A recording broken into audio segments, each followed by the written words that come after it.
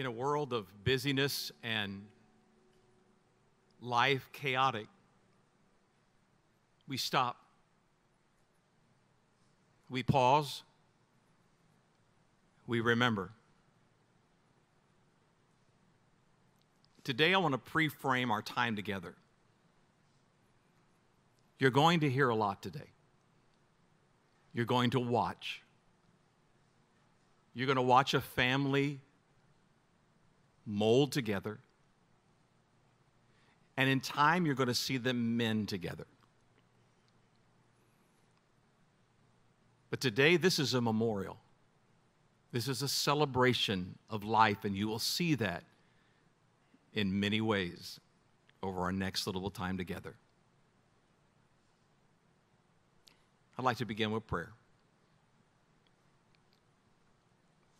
Father, you're the God of comfort, the God of peace. And when you sent your Son, you knew what it was to invest something you loved, that a life, including mine, could be changed. And today we celebrate the investment of Skye into each of us. And we ask for your presence and power to be here among us now. In Jesus' name, amen. I want you to turn to one person near you and ask them, how did you know Skye? It would take just a minute to do this. Turn and say, how did you know Skye?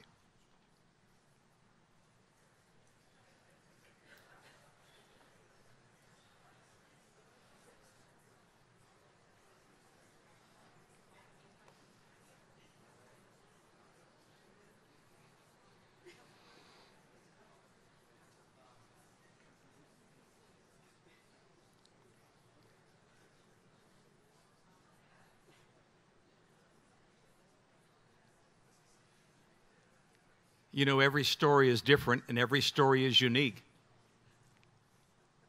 Skye Amber Malmberg McKown was born on August 19th, 1999. She is survived by her loving husband, Madison McKown, to whom she was married for 10 months after dating for 4 years. She is also survived by her parents, Eric and Kathy Malmberg of North Carolina, formerly of Phoenix, her sister, Sierra Malmberg, and her grandmother, Cheryl Malmberg. Skye was born in Torrance, California, and she lived in Redondo Beach, California for 9 years. She moved to Arizona and spent her childhood playing soccer, writing short novels, doing mission work, building houses in Mexico, and homeschooling. She was a 2017 AFHE homeschool graduate. She followed her passion for literature and writing into a bachelor's degree in communications, first at Colorado Christian University, then transferring to Grand Canyon University to graduate in December of 2020. She had recently landed her dream job as a copywriter for Trivita. Skye loved her husband and family and adventuring and exploring and finding ways to help people whenever she could. She was a precious, gentle, selfless, kind, and loving wife, daughter, sister, granddaughter, daughter-in-law, sister-in-law, and friend. Skye was a devoted follower of Jesus and made a commitment to Christ early in her life. She was deeply loved and will be deeply missed.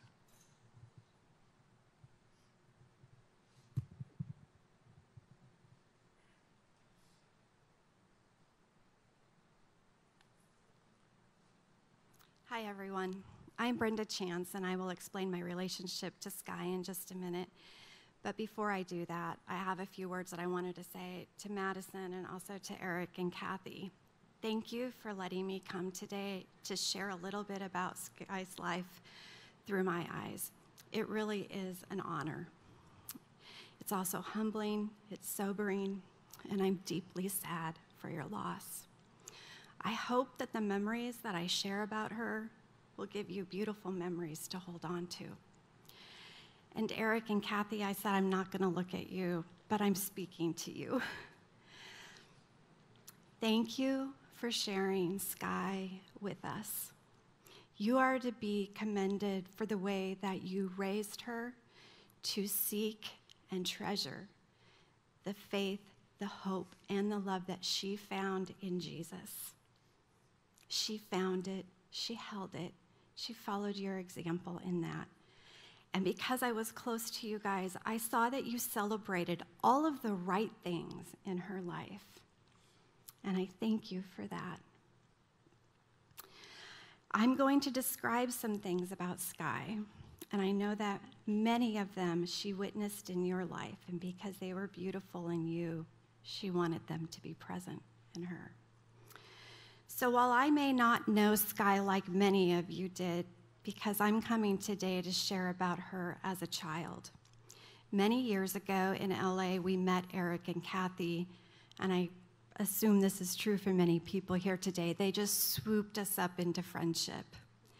And because I'm the mom of 2 boys, I quickly grabbed the opportunity to have as many tea parties, shopping trips, and endless giggles with the precious Skye and Sierra. What I came to learn about Skye is that she was quiet and peaceful, and yet always ready for fun. She was tender, thankful. She noticed things that others missed. She had a way of being daydreamy and yet sensible. She took in life from a deeply grateful place, even at 5. But more importantly, I was Skye's children's pastor, and it's from this place that I want to share about how I saw her faith in Jesus grow. The Gospel of Matthew, chapter 18, opens with a question. The disciples asked Jesus, "Who is the greatest in the kingdom of heaven?" Like us, they want to know who wins, who gets to be in charge. In this kingdom of yours, who is important? And classic Jesus, he answers with an object lesson. The text says Jesus called a child whom he put among them, and he said, "Truly I tell you, unless you change and become like children, you will never enter the kingdom of heaven.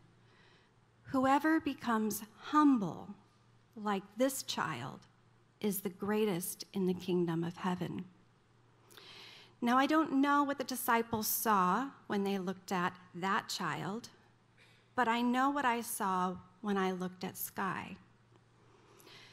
Skye was wide-eyed curious about faith. Many kids come to children's church for the snack. Not our Skye. She delighted in learning anything about God. In those days, we talked frequently about how big God is. In the video game world, kids can be less than excited about this. But Skye, she would flash that big smile as if to say, "Please, show me." She enjoyed observing her faith community and seeing how God, this big God, was showing up in their lives. She delighted in the stories of the Bible. She was always anticipating that there was something more to know about this God. I'm told her favorite verse was Psalm 90, verse 2, which says, "Before the mountains were born, or you brought forth the whole world, from everlasting to everlasting, you are God." Can't you see Skye delighting in that?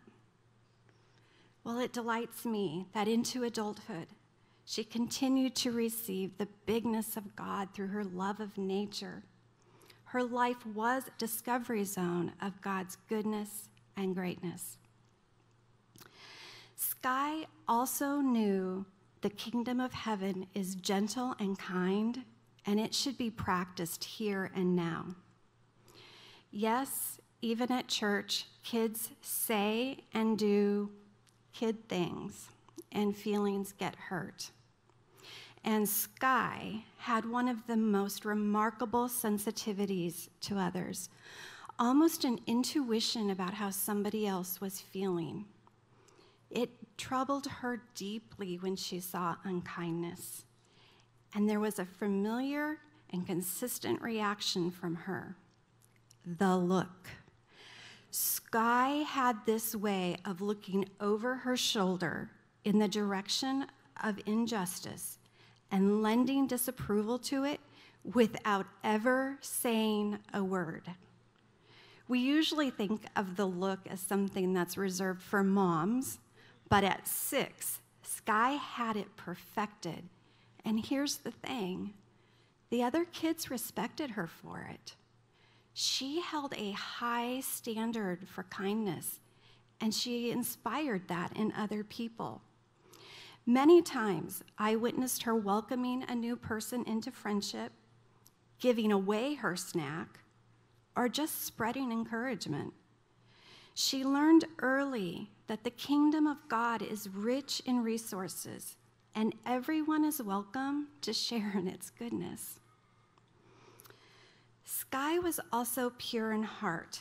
Now, by this, I mean she was a child without pretense. There wasn't a second face just for Sundays. She wasn't acting curious about God or pretending to be kind so that she could get somebody's approval. It was who she was. We might call this integrity or authenticity. In our faith tradition, we call that pure in heart. And I saw this displayed in her in so many beautiful ways. In worship, this little girl loved to worship. And for her, it was not about singing the loudest or the most beautifully or getting the attention from other people. She just genuinely loved to tell God how wonderful she thought he was in song and dance. I also recall the way that she approached our Bible memory program. It's kind of hokey, but the kids would get these tokens for verses that they memorized, and they could spend them in our little store on essentially trinkets or iPods or things like that.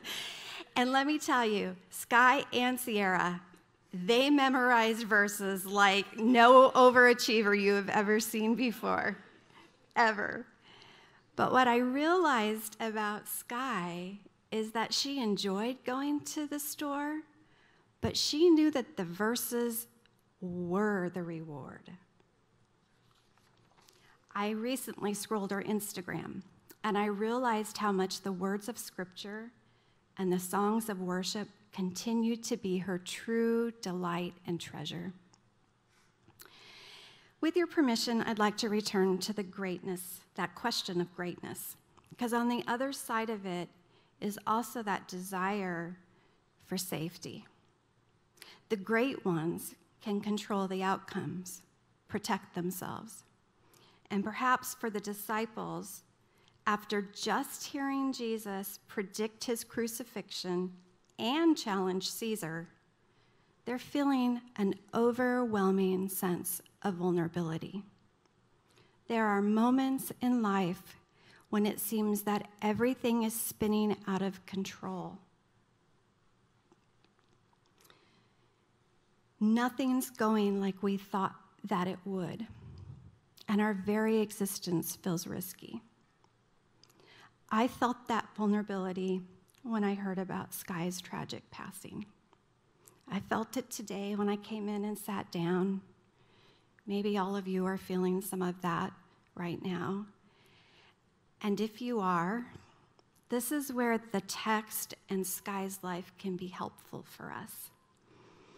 When I reflect back on Skye's childhood, I saw her confront that same vulnerability. One clear time on the soccer field, as little tiny Skye learned new soccer skills up against much bigger players. Another time, she volunteered to come up front and lead her peers in worship.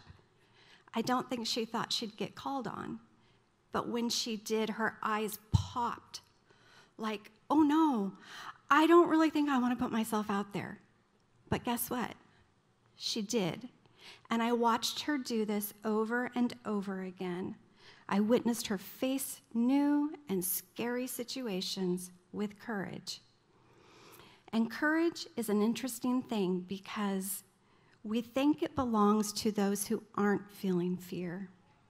Little Skye showed me that courage is not the lack of fear, but it's owning the vulnerability with a truth bigger than the fear. And that brings us back to the little child in Jesus' conversation. Children then had no power to protect themselves. To be a child was to live with the vulnerability that someone else has all the power and all the control. What a humbling reality. Courage, confidence, security, true greatness are found in humbly standing close to Jesus and trusting his power with the outcomes. And Skye did this with her life. As Skye entered into adulthood, she often reflected in different social media posts about learning to surrender, to give up control, to trust Jesus with everything. And while we will all miss her every single day, I am convinced that her trust in Jesus did not fail her. Never has she been more loved, more protected than she is in this very moment in the presence of her Savior. I often wonder what happened to the child we meet in Matthew's gospel. How did that moment change him or her? The scriptures don't tell us. However, we know how Skye's trusting Jesus changed her. And I encourage us to consider how we can change and become like this child and steward well her own trusting of Jesus.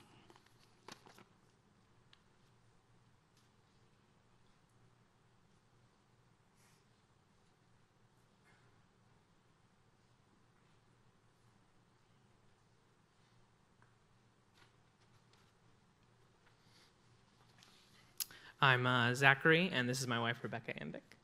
And we were Madison and Skye's best friends. I'm blessed to have had Skye as a best friend. I first met Skye 5 years ago working on a theater show, one of her many passions. She's the best stage manager I ever had, and I'm glad I told her that. She was sensitive and attentive to everything that was needed, whether that was regarding the production or in another person's life.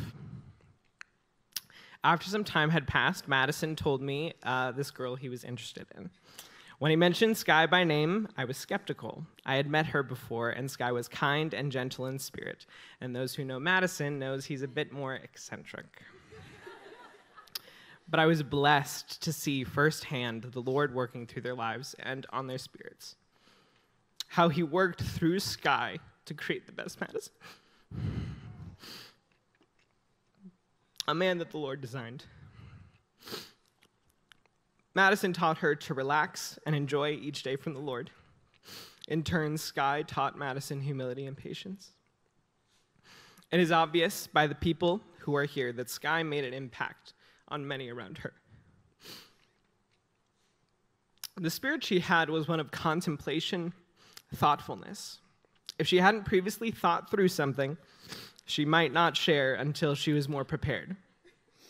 What a blessing of a patient and considerate soul, a spirit ready to be taught. She listened in the best way, fully attentive to what you were saying. And if she didn't understand something, she would ask questions.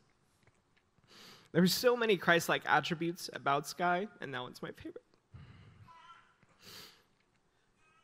Thinking back on all the lives she impacted with her thoughtfulness, patience, and attentiveness, we hope that miracles were done through her and that lives were won for Christ.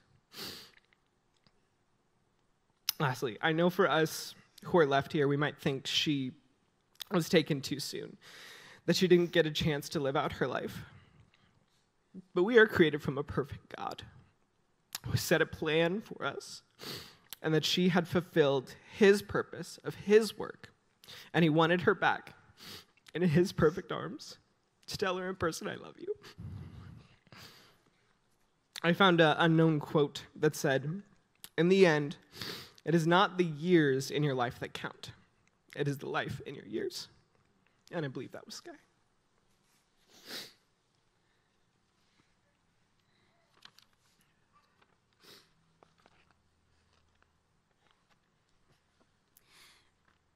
I'm so incredibly thankful and blessed that Skye was my best friend. Skye and I met 4.5 years ago, though I heard a lot about her since fall 2016 from my husband, Zach, and was so intrigued to know who this amazing stage manager was. I remember the day that we met each other at a dress rehearsal for a Mozart theater show that she was stage managing for one of the several casts that of students that Zach directed. She was just laying down in a hammock that was tied between 2 chairs in the audience, just calmly reading a book and relaxing despite everyone else running around frantically during the few minutes of the break before the second portion of the dress rehearsal had started. She looked so peaceful and beautiful, almost magical, as if she was in her own little world, transported away from the rehearsal chaos, and it boggled my mind how she could be so stress-free and serene during the crazy hustle and bustle. Zach introduced us, and she immediately leaped up with the biggest smile on her face, saying, "OMG, you're the amazing girlfriend Rebecca who knows all things theater that I've been hearing about nonstop from Zach." And in the same time, I said, "You're the amazing stage manager, Skye, that I've been hearing about nonstop from Zach." And we both just started laughing so hard. And it was in that moment that I knew that we would be great friends. But I didn't realize how much I truly needed Skye in my life. Our friendship continued to grow once Madison and Skye started dating, as Zach and I would spend time with them on double dates and group hangouts. I was so thankful that Zach and Madison were such close friends because it automatically meant more double dates where I could get to know Skye better. In spring 2018, Skye asked if I wanted to hang out with just her because she mentioned that as much as she loved being around our guys, she just wanted to have some girl time. And I was so happy that she only wanted to hang out with me because that meant she liked being friends with me just as much as I liked it with her. We went to IKEA, and she helped me buy things that I needed for my wedding. And we were there for far too long because we got lost with being distracted, trying to find the real plants in the various fake ones. And we were smelling all of the small little tea light candles that were scented there. We didn't want to stop hanging out, so we went to a nearby Starbucks and talked for almost 4 hours, learning more and more about each other on a deeper level. That's one of my favorite days that I spent with Skye that I will treasure forever. So many cherished, sweet memories were made over the years as we grew stronger as best friends and sisters in Christ. The bond that Zach and I had with Madison and Skye continued to grow as they quickly became one of our best couple friends with the numerous double dates and adventures the 4 of us would go on. In the last almost 2 years, Skye and I talked almost every day, hundreds of minutes of voice text messages that we shared between each other, and countless late night hours we spent after Bible studies and hangouts that the 2 of us would just spend talking, sharing struggles and heartfelt tears, exchanging stories, and so much laughter until we were both crying so hard from laughing. She truly felt like she was the sister that I didn't get to have because we talked about everything and anything, both of us having similar interests, mindsets, and personalities that I often told her, "Skye, it feels like I'm talking in a mirror when I talk to you." I couldn't believe that I had someone who is so extraordinary in my life because she was such a great listener, so wise beyond her years, one of my most trusted confidants who was so compassionate, intelligent, encouraging, honest, and loving. Truly a beautiful, God-fearing woman who sought after the Lord's heart. Even though she wasn't my actual blood-related sister, I knew that we were sisters in heart and spirit. She was the best friend that I had been praying for so long, ever since I was a little girl, and I'm so grateful for the time that I had with her. Every day I miss her more and more. It's heart-wrenching not being able to say to my husband my usual starting sentence at the end of the day, Skye and I were talking today about. But God planned for Skye to be here until she was ready to go back home. Skye, I miss you and I love you so much. I can't wait until we meet again in heaven someday and be able to spend all of eternity together, picking up our conversation from where we last left off. We wanted to finish with a little something in Romans 14. For none of us lives for ourselves alone, and none of us dies for ourselves alone. If we live for the Lord, and if we die for the Lord. So whether we live or die, we belong to the Lord.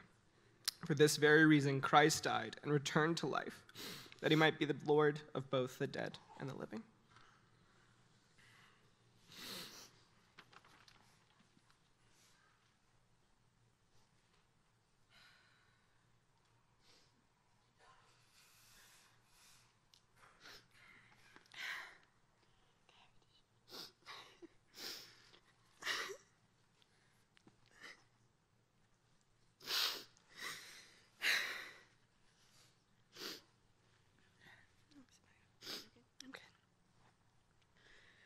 Hi.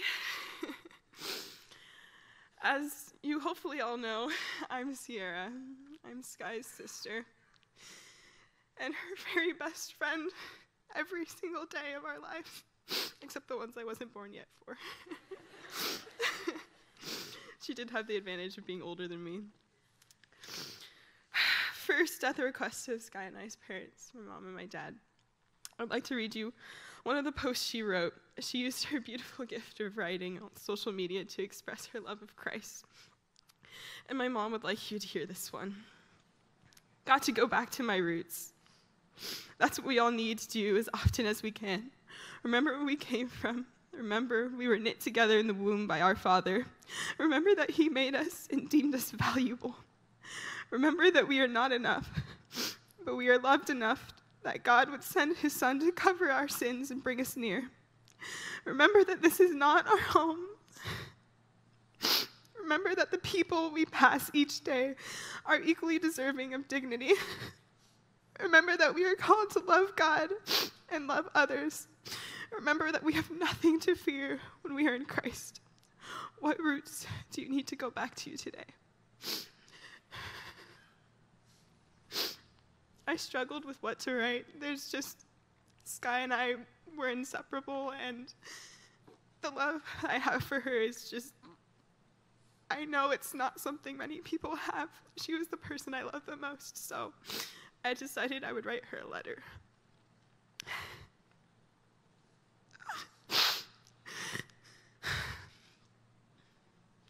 My dear sister Skye, words can't describe the pain that I feel for your loss. You are the person I love the most. I loved you so deeply and so completely. Nothing can compare or explain or control or stand in the way of the pain that I'm feeling right now, knowing that you're no longer here. You were everything to me. You were my best friend. I've spent more time with you throughout my life than I have spent with any other person, probably combined. We stayed up late together. We played soccer. We climbed trees. You taught me so much of who I am and what I know. You taught me how to think, how to do my hair, how to draw, how to throw a football, how to play pretend, how to run free. You taught me how the world works. And you loved me so much through it all, even when I drove you crazy. But I'll never have to regret not telling you I loved you enough. It's not something I'm going to struggle with because I told you that every single chance I got. It would annoy her sometimes. You're the most amazing and selfless person I will ever know. You had the kindness and most gentle spirit, always ready to listen, always ready to drop everything, always ready to love, even though you've been through so much pain. You didn't let that stop your love. And as the waves of the most unspeakable pain wash over me every single day, and as I experience the sword of this emptiness that is piercing through my heart every time I think of you, and as I realize that I have to live each day of the rest of my life with an empty spot next to me, and every moment you would have been there, it hurts more than words will ever be able to describe. I will mourn that your beautiful brown hair, that I was always so jealous of, will never turn gray. I will mourn that I never got to meet your kids that you wanted to name after me. And I will mourn the moments that I've lost every single day of my life. I love you, sweet sister. But if there's one thing that you would want everybody to know, the one thing that I want everybody to know here and take as her legacy,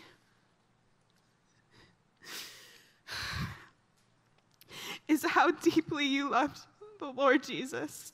Every good trait, every good and perfect gift that my sister expressed through her kindness and her love that you are all here to honor was a gift from the Lord, because she was forgiven and freed from guilt and shame, and she lived that way to the fullest. My sister carried a lot of pain that not many people knew about, but she was and is freed from that. And you are all here because you felt the effects of that freedom. This isn't normal. There should not be this many people here. Accidents like this happen all the time. Every day. There are people here that didn't even know her. There are people here who haven't seen her in years. But you are all here because of the love that she shared. And she would be the first to say that that love was from Christ Jesus.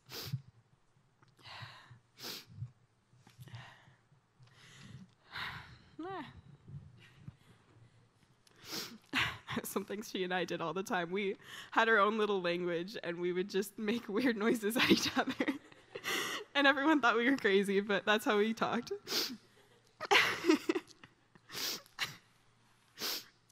My sister, she gave it all she had. She loved so completely and fully, and she gave her everything in everything that she did to express how much joy she had in her Lord Jesus. And she lived every single day with the sole purpose of sharing that love and light to the people around her. None of that was her own. It came from God. And that is the God that she served. And that is the God that I serve. And that is the God that Madison serves. And our families serve. And he continues to be good. Even though I have asked him why, and I have been angry, and I have been in so much pain and hurt and suffering, I have the most complete trust and peace about who God is. And I know that he's in control. And he did this for an amazing godly reason that my small human mind will never understand. And I know with every ounce of me right now, every part of me, that she is up there dancing and praising the Jesus that she so dearly loved.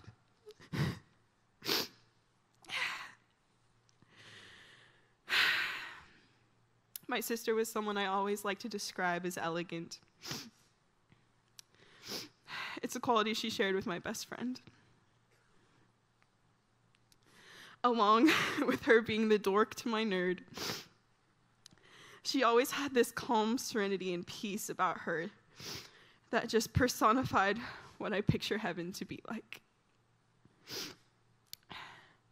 the one thing my sister wanted most of all was that every life she touched to have that peace and that joy and that forgiveness that she found in Jesus Christ.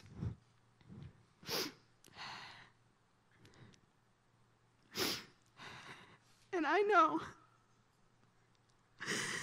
with every fiber of my being that my sister would give her life again and again and again if it meant that just one of you could experience the peace and the hope and the purpose and love that just overflowed in her because of Christ. She would willingly give her life again and again if it meant that any one of you feeling broken or lost or hopeless could experience that peace as well. Skye, I love you. I didn't want this to happen. I hate that this happened and it hurts. But I know that God is in control. I know that I trust him. Even though through the pain and the anger, I trust him and he is still good. I don't know how I believe that. I didn't think I'd ever get to that point, but somehow, at just a split second as I was driving down the road one day, I just had this supernatural peace and trust, and I was able to say that God is good, even when he took the most important person in my life away from me. You are still God, and I continue to praise you and say how great you are. Heavenly Father, I pray that you wash Skye's love. That is truly your love on the people that are here, Lord, and that you work because we are here for you, Lord, and we're not here for each other, and we're not here for Skye, Lord. We're here for you. And this ceremony is a big, giant worship session for you, God. Let this service and let the memory of her love be a testament of how great you are, even when it hurts more than I will ever be able to say. So Skye, I miss you. I miss you every day and every second. I'm really good at pretending I'm not, but I am. If you see me smiling, know that I'm either in denial or that I'm trusting God, preferably the latter, but you never know. The idea of losing you, the idea of losing my dear sweet sister who held me moments after I was born, has always been my deepest fear and my worst nightmare. I could have gotten cancer. I could have blown up in a spaceship. I could have done anything could have happened to me, but that was my worst fear. I have had to drop everything right now in my life is radically different because I can't function in school. I can't function in life or anything from the pain because I miss you so badly. I'm completely paralyzed. But I know that you would want me to know that our Heavenly Father is right here grieving with us, and he is working out everything for good. And so I will live with my purpose to trust in our Father God and live my life for him, just as you would, just as Madison will. Because God is good, and he has forgiven us, and he forgave you. And that's the reason you're up there right now. So I will continue to live my life in that way, Skye. I'm going to continue to live it after you because you lived it after Jesus. And Jesus is the only reason I'm able to function. He's the only reason I'm able to go on. Because if I didn't, I don't think I would be here right now. I loved you that deeply. So thank you for showing me how to live like Jesus. Thank you for showing everyone here just a glimpse of how great his love is for us. Nothing else. God alone, nothing else. I love you, Skye, and I always will.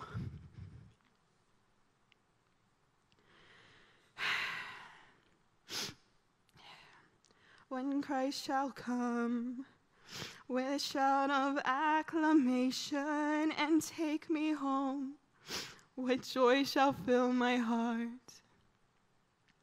Then I shall bow with humble adoration and then proclaim how God, how great thou art. Then sings my soul, my Savior God, to thee. How great thou art, how great thou art.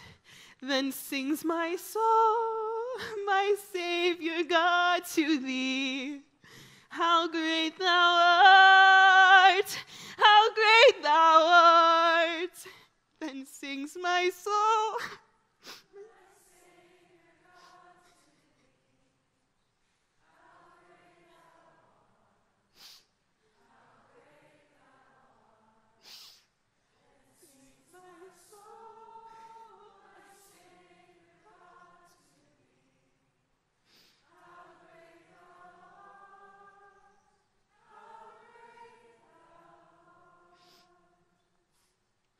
I love you, Skye.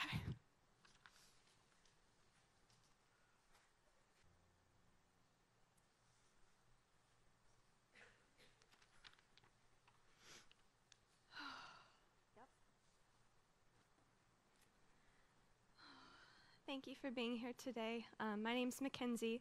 I was a friend and sister-in-law of Skye. Thank you for coming to celebrate Skye's life and legacy with us. When you celebrate someone, you highlight and honor them in special and extravagant ways, and you all wore blue, and that is something beautiful to see up here, and that you're all here. Your presence and kind words and prayers have meant so much to us in this time. And this day is sacred in both God's eyes and ours, so thank you for being here. There's just hardly words, but asking the Lord to help me with this. He gave me 1 Thessalonians 1:3, which is a clear picture of who Skye is, and it says, "As we pray to our God and Father about you, we think of your faithful work, your loving deeds, and the enduring hope you have because of our Lord Jesus Christ." And these are the qualities I see when I think about my beautiful sister-in-law. I think of her faithful work, and she had an amazing work ethic. I mean, we used to joke together about procrastinating, but I never believed for a second that whatever Skye committed to would be accomplished to the best of her ability in her job, in her marriage, in her relationships with friends and family, and with God himself. And I believe with all my heart he welcomed her home with the words, "Well done, my good and faithful Skye," for her faithful deeds. I also think of her loving deeds. Her presence in a room brought all the fruits of the Holy Spirit, brought joy and kindness, patience. She had self-control and peace and gentleness and goodness and faithfulness and love. I loved that she and I could have deep conversations about the struggles and joys of life and what God was speaking to each of us. And then we could also be crying laughing because of a quick-witted remark from her, which was very characteristic of her. And I think about the time when she brought up a phrase that I had never heard before, and you all may be familiar with the phrase, "I'm picking up what you're putting down." Like, I get what you're saying, I understand. And so I was just sharing something with her, and I was like, "Do you get me? Do you understand? Like, does this make sense?" And she, straight-faced, goes, "I'm smelling what you're stepping in." I never heard that, but you get to use that from now on. We enjoyed so many fun conversations over coffee, but it was her friendship and camaraderie that made it truly special. And her life is a powerful testament to the real and tangible and deep love of God for everyone she met. I'll also never forget Skye's enduring hope in Jesus. She knew and loved and pursued the heart of God every day. His will, his desires for her life were a special priority. Even when things were hard or circumstances were difficult or disappointing, Skye trusted her Savior. When I made the decision to move to Texas this summer, she encouraged me so much. When I was lonely there, we would FaceTime, send voice messages, or just send funny memes over Instagram. She was faithfully there for me and many others, I'm sure, in hard circumstances. Skye knew how to comfort those with the comfort and hope by which she had experienced from the heart of God himself. Skye had a faith and hope in Jesus that surpassed her circumstances, an enduring hope, a faith unshaken. And as we continue to celebrate Skye's life and legacy, all the rest of our lives, may we too be inspired to pursue being faithful in all we do, to be kind and loving even when it's hard, and to look to Jesus for hope and comfort and strength every moment. We miss you terribly, Skye, but we'll see you again. And may the depth of our grief only be matched, surpassed by the full weight of the glory of God.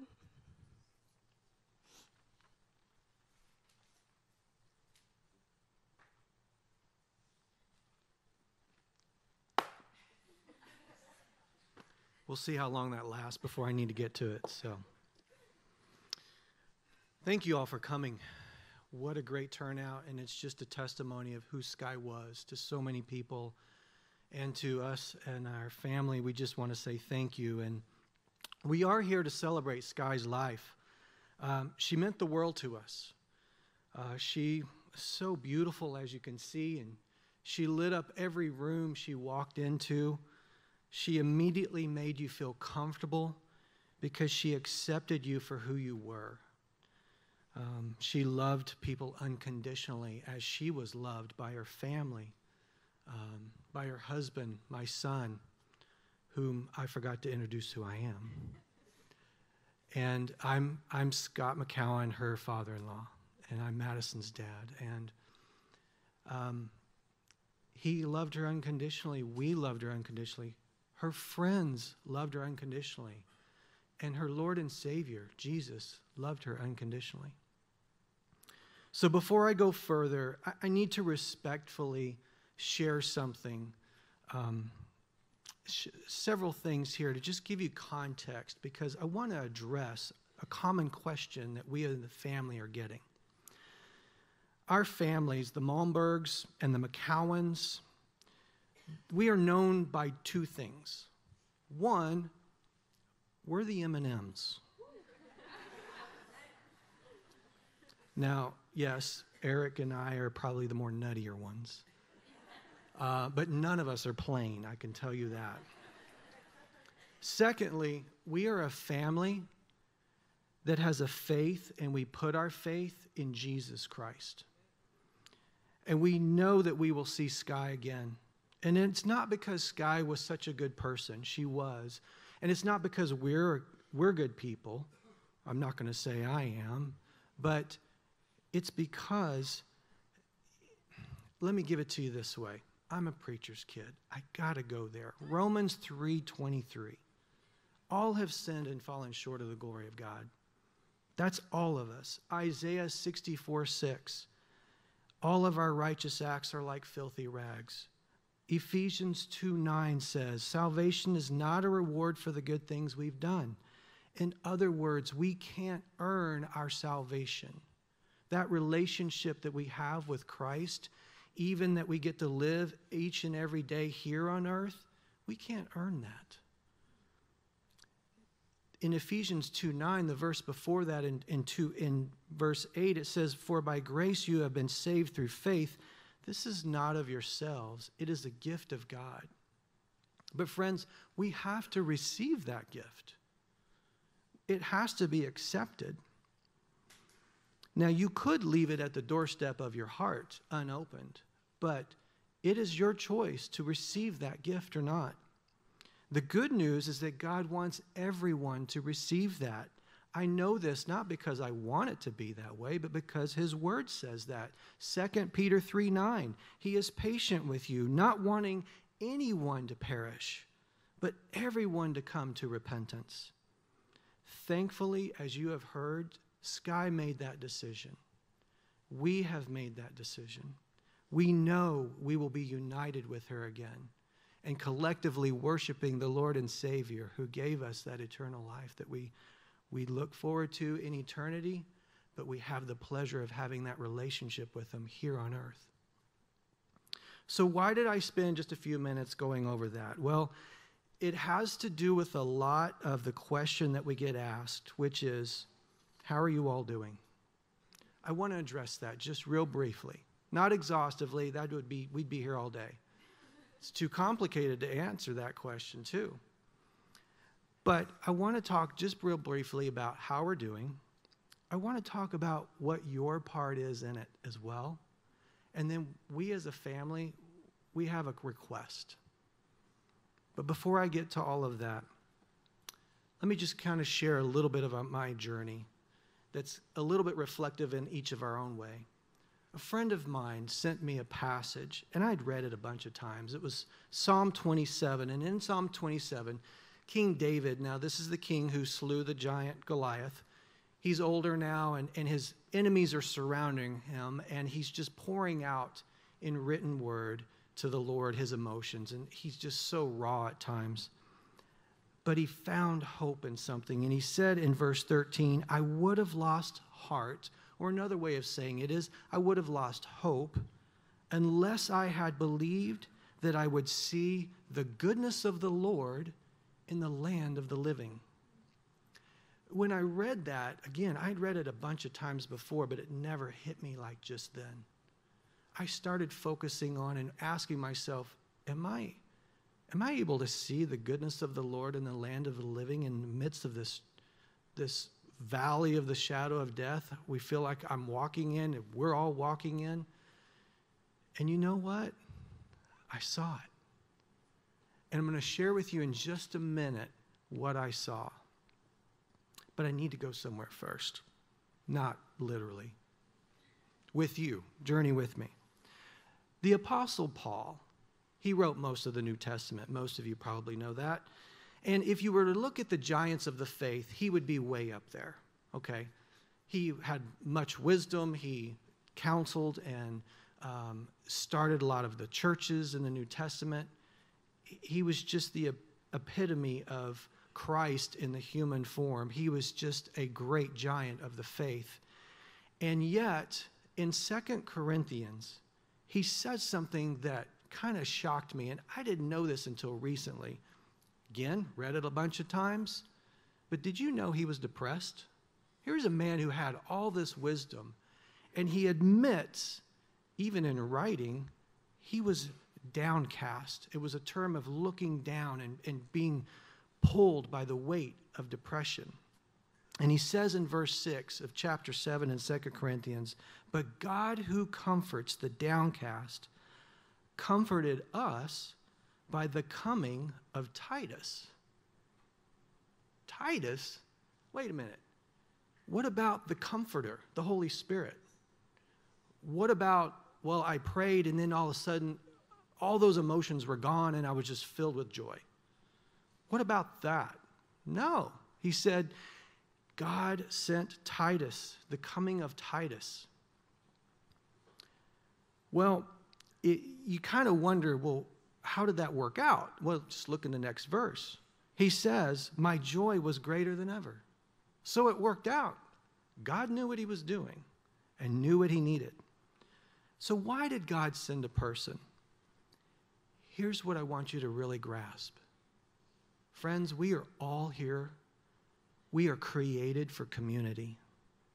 All of us. We need each other. We find comfort when someone comes alongside us and empathizes with us, who sits with us, lets us just weep and share where our heart is hurting. The same author, Paul, even in Romans 12:6 says, weep with those who weep. And other passages or versions says, mourn with those who mourn. He understood this. He grasped this truth. And we don't need answers. We don't need you to solve or fix. But you have just simply been present with us. And letting us know that you care is so powerful for us. I share that because we're all going to go through tribulations, turmoils, and trials in life. And it is important that you are plugged into community, be it a church, be it family, be it friends. All of that can be ministering to us. And so when I looked at the goodness of the Lord in the land of the living, friends, I thought of you all. You all are here today. Those of you watching live streaming, those of you that will watch this later, you have been the Titus to us. You have ministered to us. So on behalf of the M&Ms, thank you. Thank you from the bottom of our hearts that are a little nutty at times, or a little almondy at times, or caramel. They've got so many different varieties. We say thank you. Thank you. Thank you for the home visits. Thank you for the phone calls, the texts, the cards with the handwritten beautiful notes, the flowers, the gifts, the prayers, and oh my goodness, the food. Yes, it's been a little tight around the waist today. So thank you for the great food. And thank you for continuing to be there for us, and especially for praying for us. From our newer friends to our friends of old, family that are too far away, and those family that are here close by. And I wanted to do a special call out to those that Skye worked with at Trivita. What a great company. What a great group of people. And also to the people that Madison works with at Caliber and Scottsdale. You guys have been incredible. So compassionate, caring, and loving. So patient. We cannot thank you enough. You have been a blessing to Madison and to our family. So thank you. So that addresses part of how we're doing, and I've addressed that second part of how you've had a part to play in it. But there's one more element that I need to discuss and share briefly. And I want to just say this because I know some of you may not have been raised in church. And yes, my dad was a pastor, and he went on to be home with the Lord years ago. I'm not a pastor, so it's not like every time I get up here I get an opportunity to preach, but this may be a little bit of a time. I'm not called. Just don't say anything, Pastor Phil. Don't want to have a conversation afterwards, but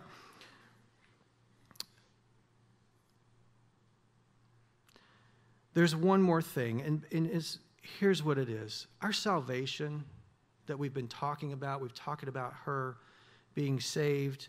It doesn't just mean that we go to heaven when we're passed away. It does mean that. It's a ticket to heaven, for lack of a better term. It's terrible.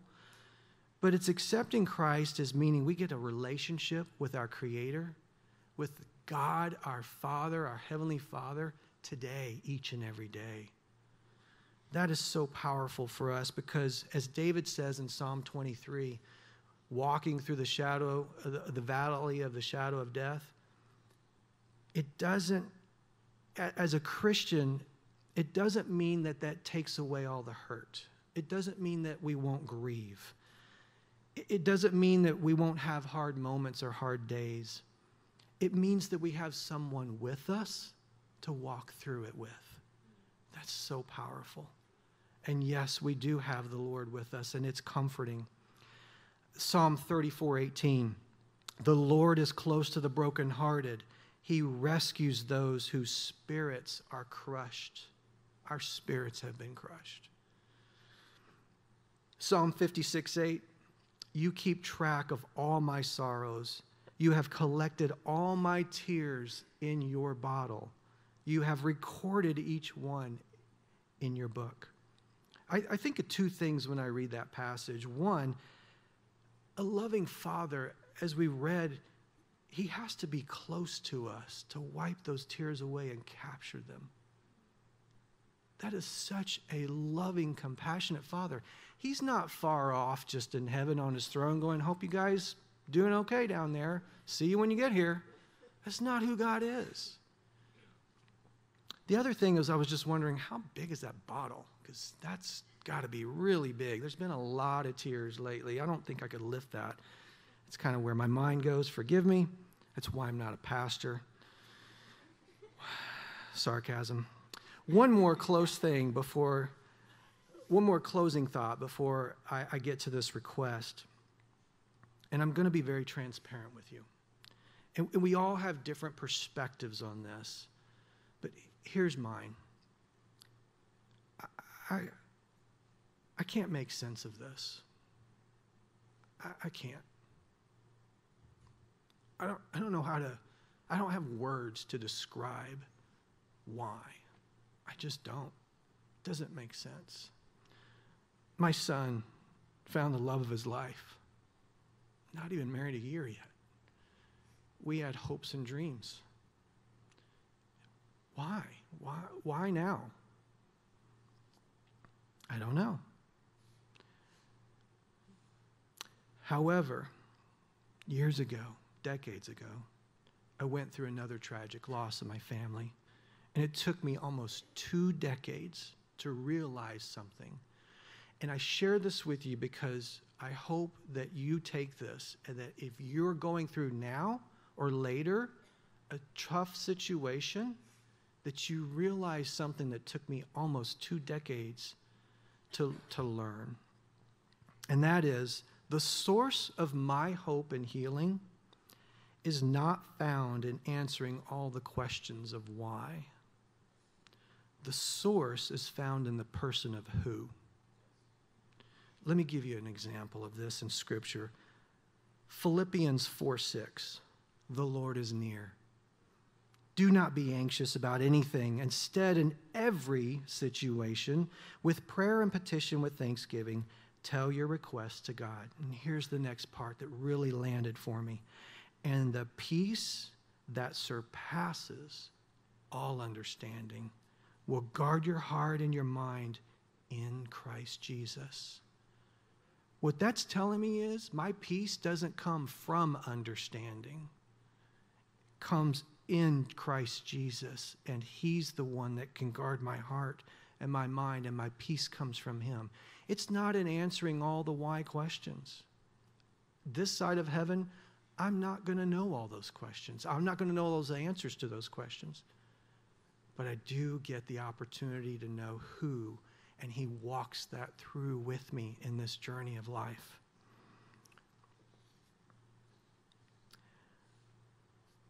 That leads me to my third thing today as I wrap up, which is our request. And that is, if you don't know the Lord Jesus, we want you to seriously consider making that decision to accept Him today. This is the most important decision that any of us have ever made, and frankly, any of us, all of us, will ever make. The good news is that you can simply come as you are. You don't have to clean up first. Just as Skye loved everybody she met and accepted them for who they were, that's the way Jesus is. And you know what? She learned that from Jesus because she was accepted by Him in the same way. She modeled that. So in the next few minutes, after Madison speaks, Pastor Phil's going to come up after one more montage of videos. And he's going to talk further about how to make that decision and what that looks like. And again, if you've not accepted Christ as your Savior, I just challenge you to really listen to where He goes with that. It's really simple, and it's our prayer and our desire that no one leaves without settling that today. I want you to know on behalf of our M&Ms, we love you.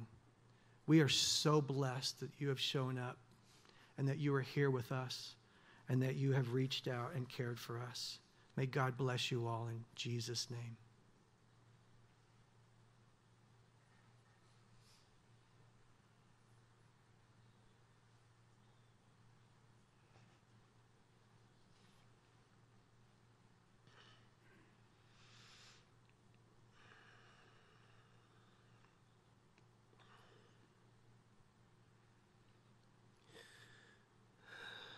As a lot of you know, my name is Madison. I was Skye's husband.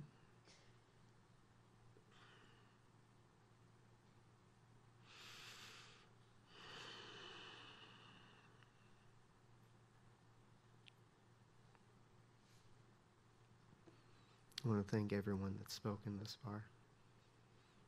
I really appreciate all of you, friends and family.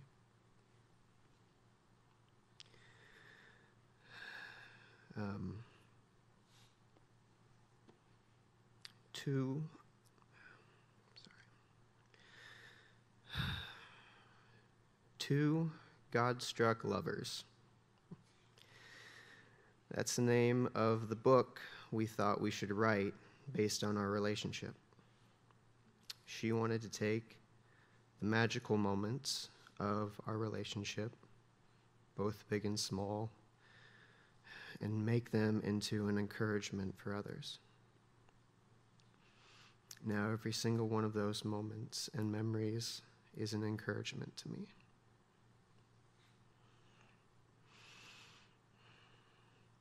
My wife, Skye, though she was small in stature, had the biggest heart I had ever seen. She had the biggest and brightest smile that could melt any stone heart like mine when we first met. Her gorgeous eyes reminded me daily just how lucky I was. That God is so good. And just what a miracle it was to be in her life and walk alongside someone that inspiring. Such a godly woman. She was brilliant and so wise beyond her years. She was so incredibly loving and humble without fault. She loved the Lord so much, and God loved her so much. She was so precious to him. I believe he would do anything for her. As previously stated, and I know what Scripture says in Psalms 34:18, the Lord is close to the brokenhearted and saves those who are crushed in spirit. And I'd like to share with you all what encouragement has been more important to me than anything.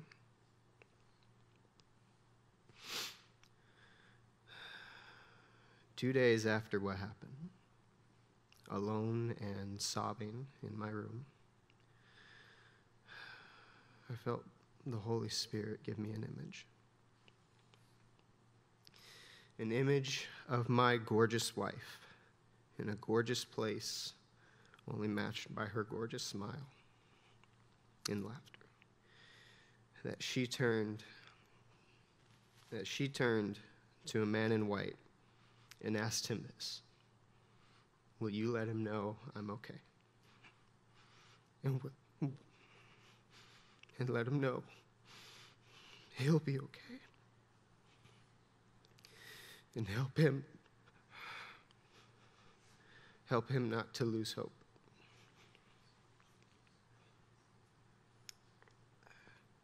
That was the image. Then I had felt directed to two scriptures. The first scripture was John 16:22. And it says, "So now you have sorrow, but I will see you again, and your heart will rejoice, and no one will take your joy from you.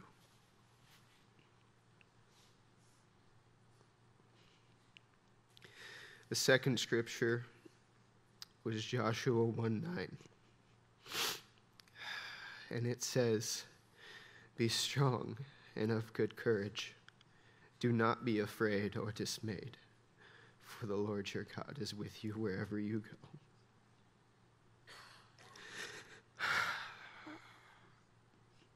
I grieve deeply. But I grieve deeply with hope because I am confident in where she is, where I am going, and that I'll see her again someday.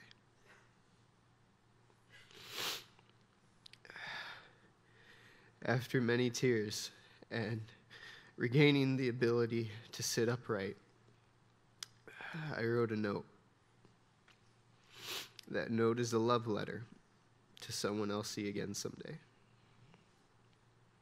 Some of you have already seen it, but I'm going to finish by reading it now.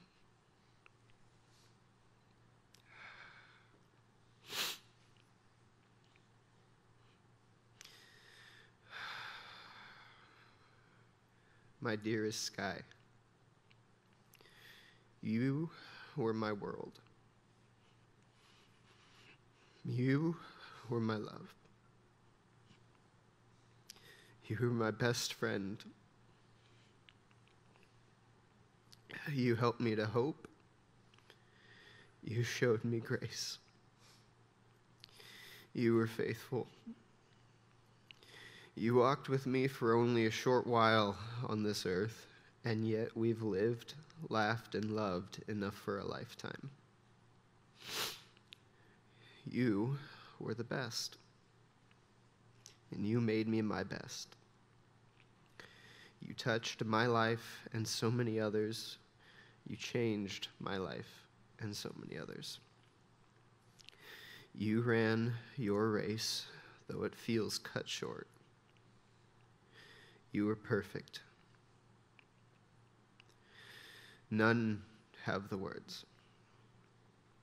You are missed so dearly and deeply.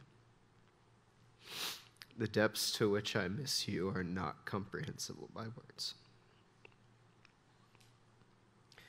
For as long as you needed it, for as long as you wanted it, I loved you and you loved me.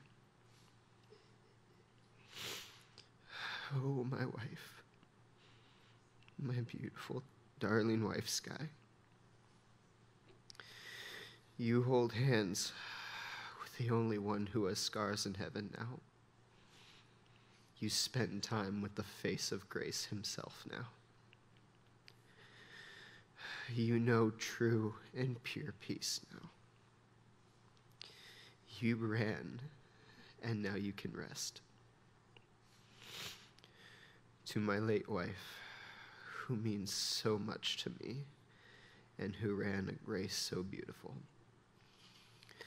I love you, I miss you, and just you watch me run.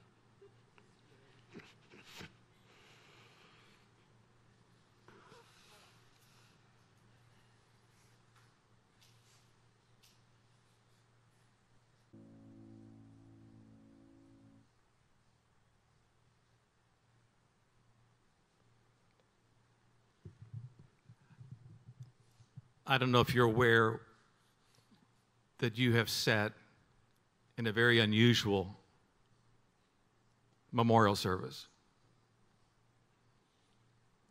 This gray-haired will tell you something that I've done this for decades and have probably done 2, 3, 4, maybe 500 of these in my lifetime.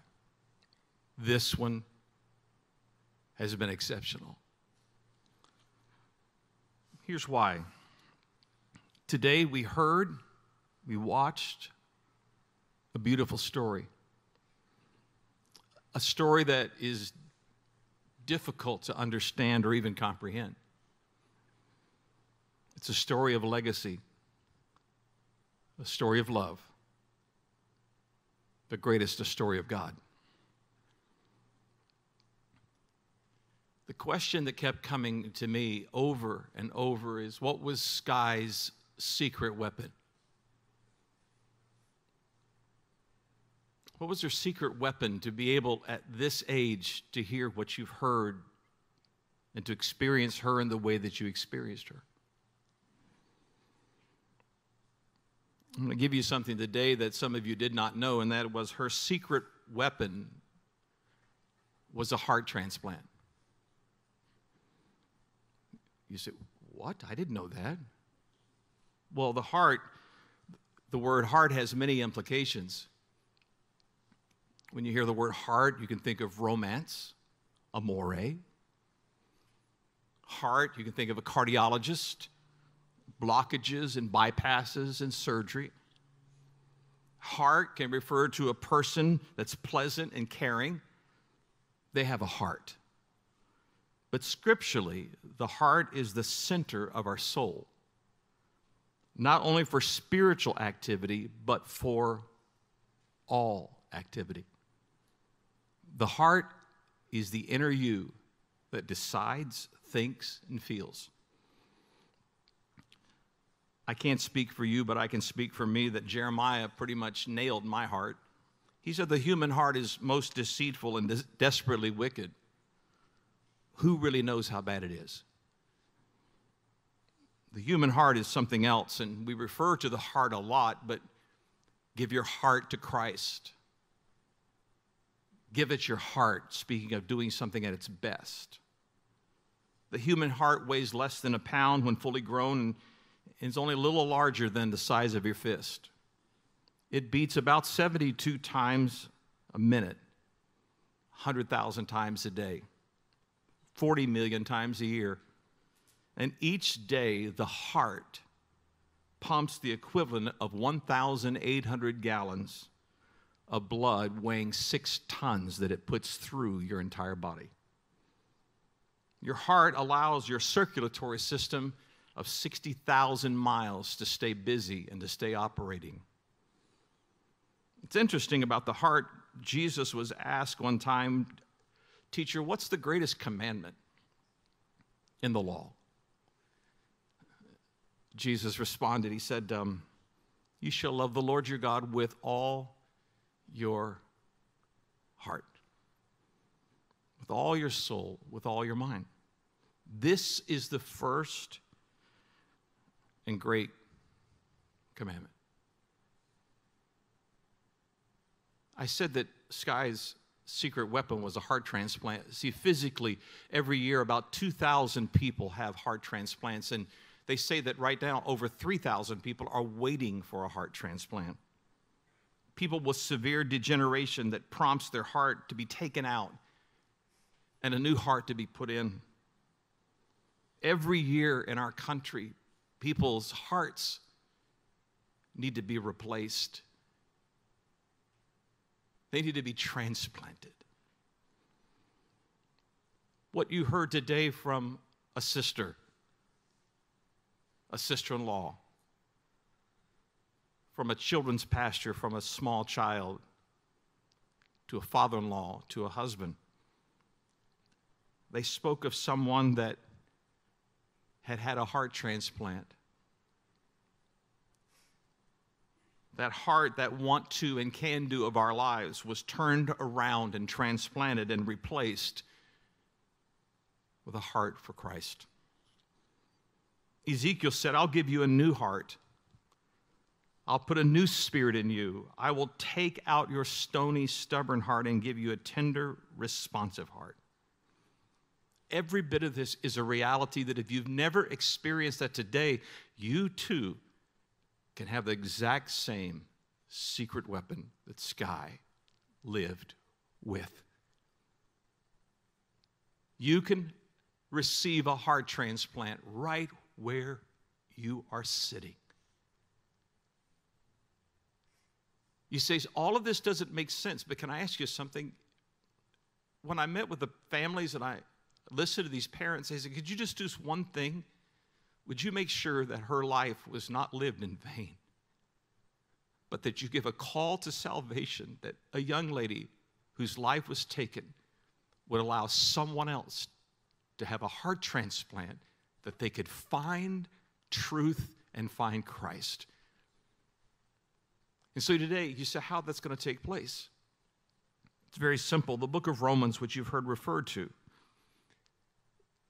tells us that if we will believe on the Lord Jesus Christ,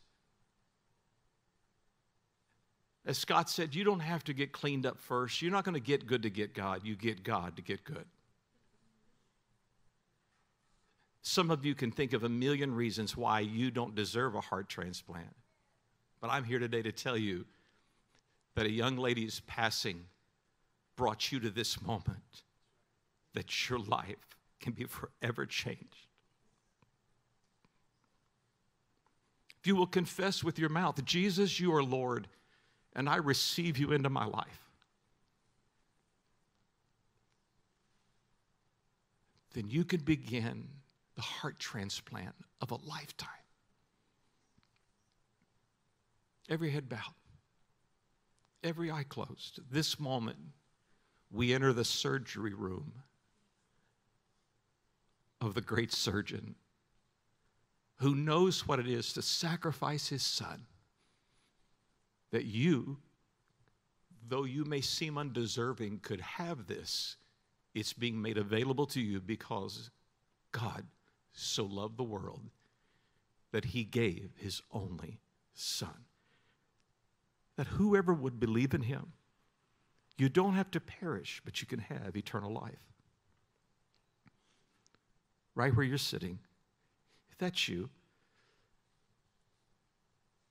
I'm just asking you, if you would, just to pray this simple prayer and invite Jesus Christ into your heart.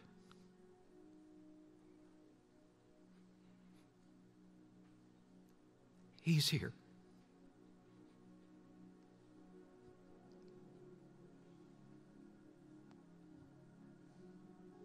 We acknowledge Skye for bringing us together for this potential surgery of someone in this room.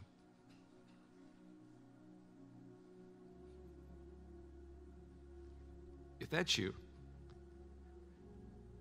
I invite you to pray this prayer softly, right where you are. Lord Jesus,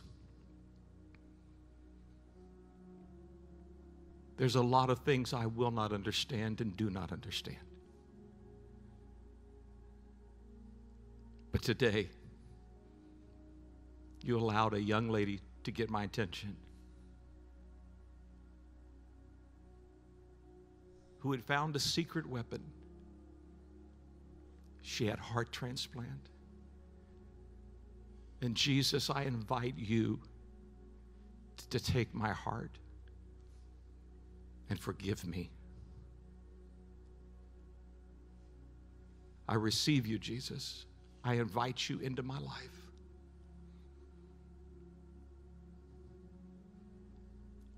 I believe you gave your only son for me, and now I give my life to you. And I thank you that you have a love for me that I don't even comprehend yet, but I will receive it as my life goes forward. I thank you for the gift of salvation that is mine. In Jesus' name, amen.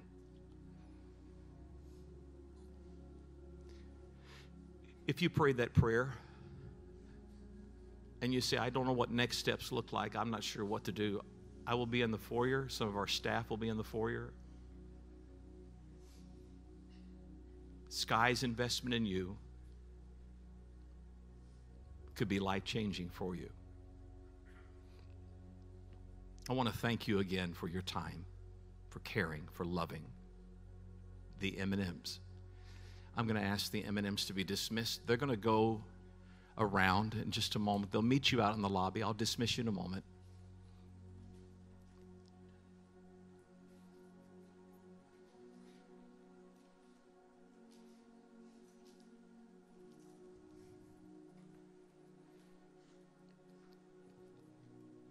We're going to show the video montage again that was in the beginning if some of you missed it. You're welcome to stay as long as you need to. In just a few moments, the family will come right around to the lobby and will greet you. But thank you. May the grace of God be upon you. And may you find life like you've never found it before. God bless you. Thank you for being here today. This means a lot to this family. Go in grace. Go in peace. Amen.